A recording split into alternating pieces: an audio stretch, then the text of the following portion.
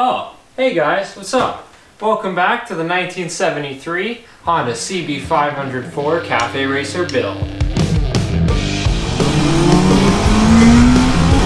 Woo! Chop chop, motherfucker.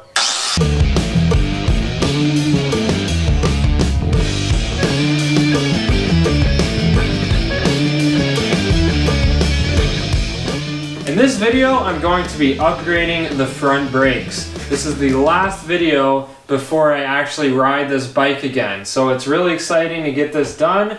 Before we do this front brake upgrade, we're gonna need some of these parts that just were delivered yesterday. So let's open these up. In this box, we have the new front brake master cylinder. Couldn't believe it, but both the brake lever and my new clutch lever were only like 25 bucks on eBay. Then there's one more thing. This is where the actual upgrade comes in.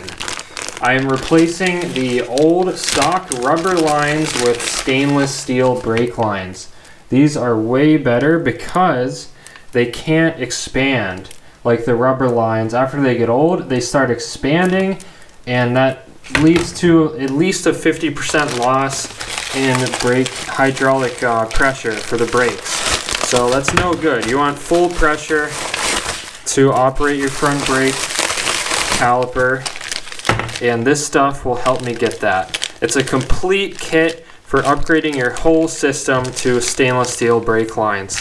This is the shortened kit since I'm using aftermarket handlebars. 4-into-1 on eBay, who is the seller I got this from, also sells the stock length kit. And then the final part of this upgrade is a set of semi-sintered front brake pads. These are from Too Fast Moto. I'll have a link to these too. Front brakes can save your lives, guys, so make sure to invest some money and time into making them work right.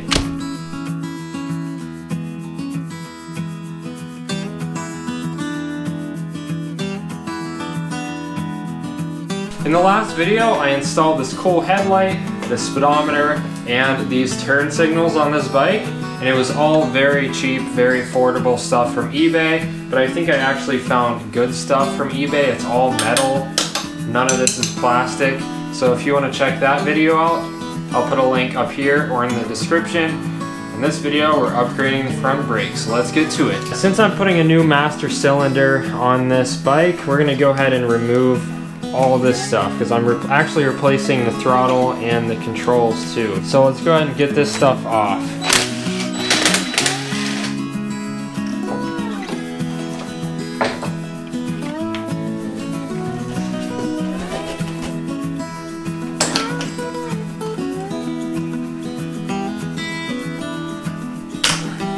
Alright, we're all ready for the new right-hand controls.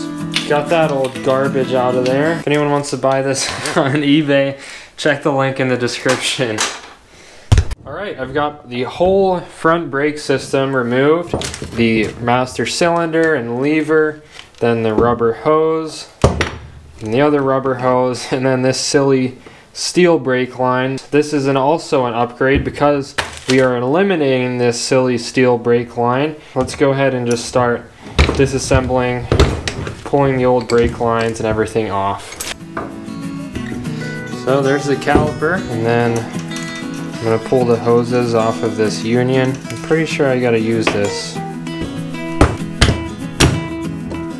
Okay, there we go. We've got the brake hoses, the union, caliper, master cylinder, all disassembled.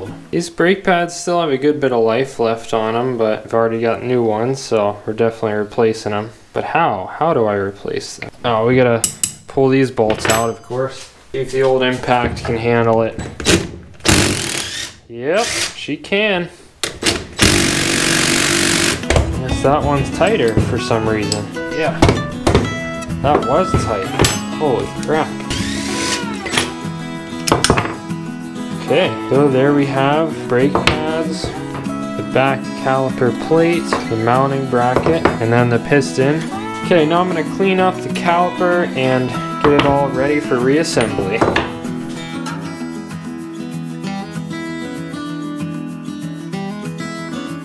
Alright, we're all ready for reassembly. It is rebuild time. I don't know why I said that so weird. Rebuild. Okay. First things first, I'm gonna compress the piston. Let's see what comes out. Well, it compressed pretty easily. That's all the way compressed. Now let's install the new brake pads.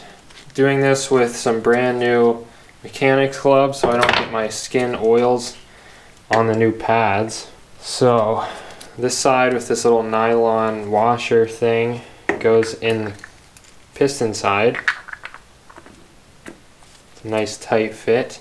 And then this side goes on the other side, and there's a little cotter pin that goes in to hold it to it. Stick that in there. Pin the tabs down. There we go. New brake pads installed. Now we can reassemble the caliper. Goes like this. And the bolts go in. Tighten it up.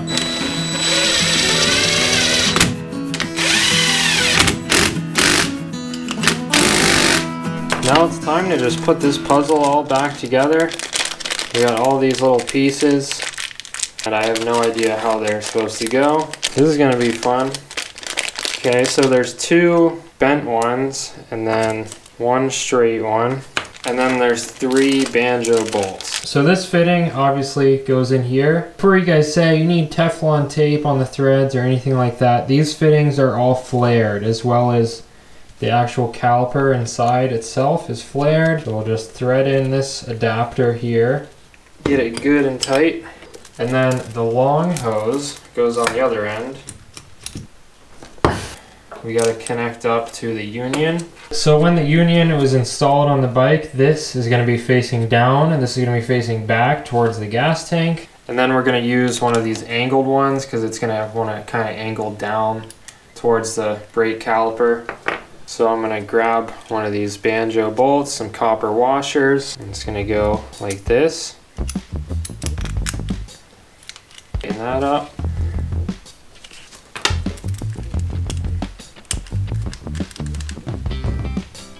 Then I'm going to use the other curved one to angle up and left.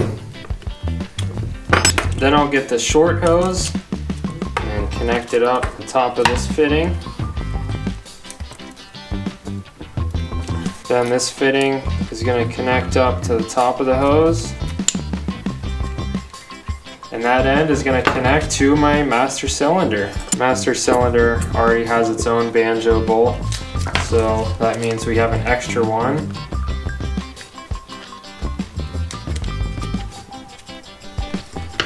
There we go.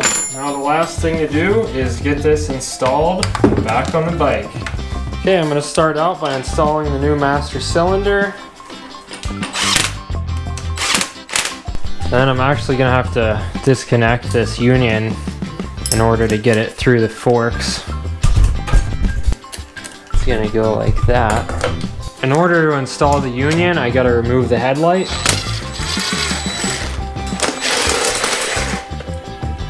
I just realized I think it would be better to have the angled banjo fitting on the top and the straight one on the bottom.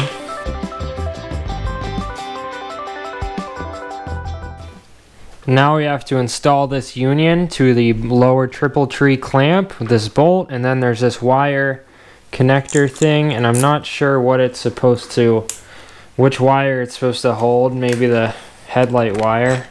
I'm sure we'll figure that out later. Alright. Now we can install the brake caliper, but first we gotta disconnect this brake line because that's actually going to go inside the forks, and then this little mount on the fender holds that. The bolts for the front fender actually hold the top of this mount, and then this goes to the fork tube. Hopefully that fits on the disc. Yep, fits on the disc. So let's go ahead and slide this over. Okay, there we go. And we can reinstall the brake hose.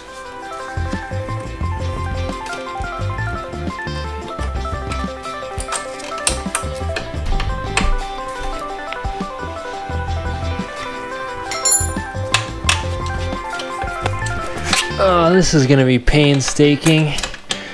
Gotta tighten this down with the wrench, so can't fit a socket in there.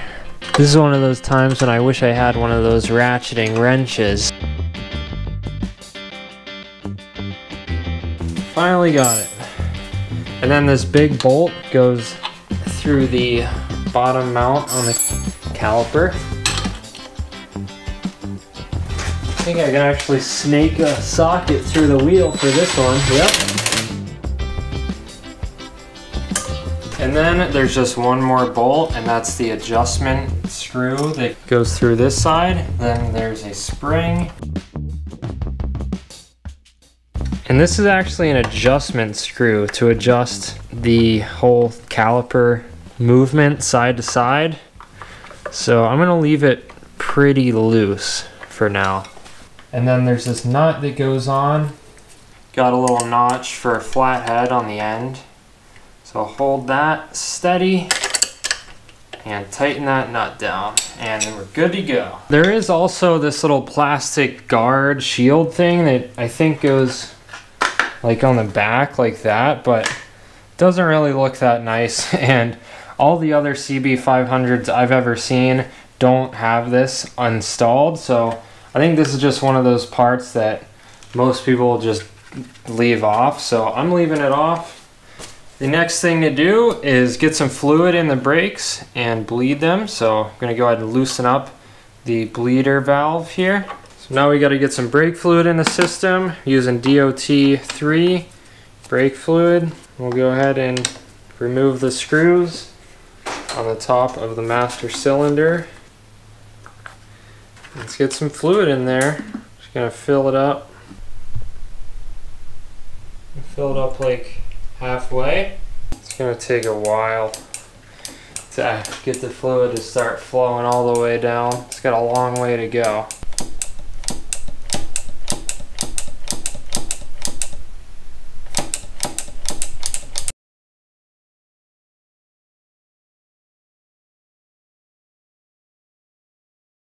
Well guys, eventually my camera just got tired and fell asleep on me, so you didn't see it, but it was amazing. I was just standing around doing something else and fluid came pouring out of the bleed screw, so I guess gravity just worked the fluid down through the lines and I was bleeding it, and I think I got most of the air out, but just in case I didn't, let's top off this brake fluid and then loosen up the bleed screw and give it a few more pumps. Okay, yeah, I'm pretty sure I got all the air out of the system. And lucky me, looks like the brake fluid is just at the correct level now, so I'm going to replace the cap. And I think that is a done deal. We still got to test it, of course. Let's see, do we have front brakes? Heck yeah, we do. Feels like it's sticking a little bit. Let me try adjusting that adjustment screw a little bit. Let's see if that helps the sticking. Oh yeah, that feels better for sure. Still sticking a little bit maybe. But heck yeah, we got front brakes again. Woo! There we go. That's gonna stop so much better than it did before. I know this was kind of a short video. The next one is gonna be the first ride after reassembling this whole bike. So make sure you hit the subscribe button and the notification bell so you don't miss out on the next video where I'm gonna be riding this bike. Thank you for watching. I'll see you next time. Peace out.